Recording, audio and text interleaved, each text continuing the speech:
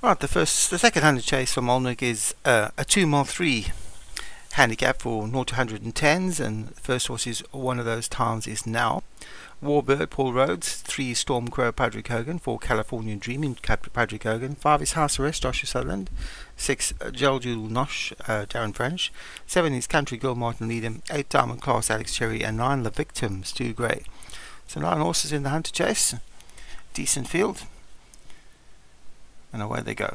And as quickly, one of those times is now Obi-Wan. Also goes to the front from House Arrest for Joshua Sutherland. The grey horse on the outside of that is Warbird for Paul Rhodes.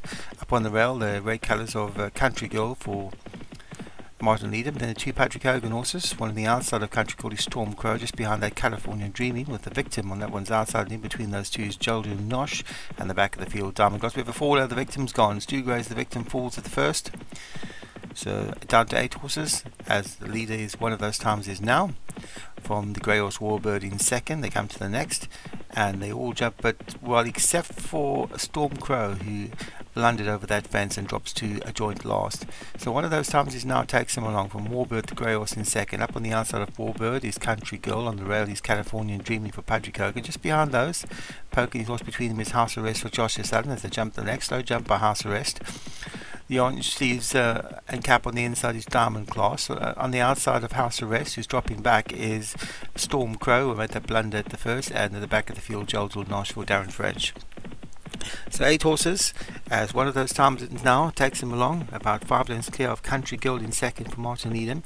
Then come the 2 Patrick Hogan horses, California Dreaming on the inside, Storm Crow on the outside, improving after that blunder in the first. He jumps it slowly, and so does stablemate California Dreaming.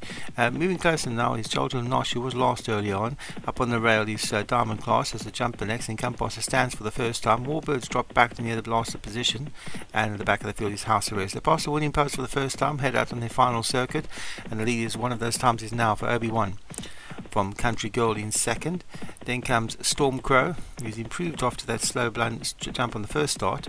On the inside is Californian Dreaming. Out on the outside of that is Jeldul Nosh. Jump the water.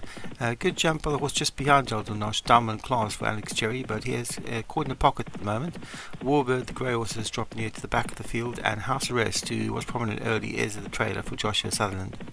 They come to the next. Good jump by one of those times is now from Country Girl in second.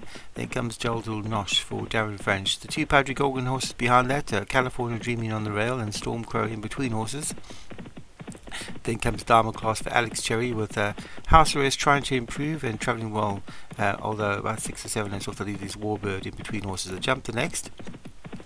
Slow jump though by Warbird, loses about a length on the start on the field.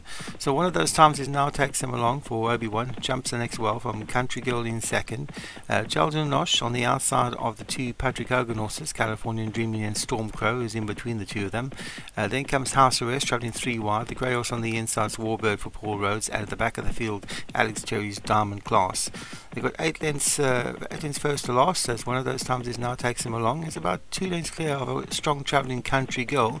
Warbird is trying to improve on the outside of Jeldul Nosh. Up on the inside is Californian Dream. We have a faller there. Jeldul Nosh is gone. Jeldul Nosh is gone. It's a pack-in field now. It's one of those times is now has been joined by the strong travelling Warbird on the outside. On the inside is Californian Dream, and then comes Storm Crow. House Arrest is also going well for Joshua Sutherland. Now starting to struggle is Country Girl. He's lost his position, has dropped back to second last, and the back of the field Diamond Class seems to be struggling. So Californian Dreaming shoots in between horses and goes to the front. So Californian Dreaming joins one of those time is now on the outside. Warbird is still going well. Then comes Country Girl. House Arrest, no move from that one yet. Storm Crow in between horses trying to get going. In the back of the field Diamond Class has been pushed along, but it's Californian Dreaming and Warbird who now fight it out up front with 2 furlongs left to go. On the inside is Californian Dreaming. On the outside Paul Rhodes is Warbird. The grey horse is trying to get closer. Californian Dreaming for Patrick Hogan jumps the fence better, and it's Californian Dreaming with a furlong left to travel. He goes to the lead. Californian Dreaming with a length clear of Warbird in second. House Arrest is trying to run on, but it's got too much to do. It's Californian Dreaming who pulls clear with a better jump over the last fence, and California Dreaming is going to win the second Hunter Chase from Alnwick for Patrick Hogan. From Warbird in second, House Arrest was third, and the long-term leader one of those times is now finished back in fourth. So Patrick Hogan picks up the second Hunter Chase from Alnwick with California Dreaming. Warbird second for Paul Rhodes. House Arrest for Joshua Sutherland was back in third, and one of those times is now Obi-Wan finishing fourth. That was a long time leader. Country Girl faded right out of it for Martin Needham, and the second Patrick Hogan or Storm Crow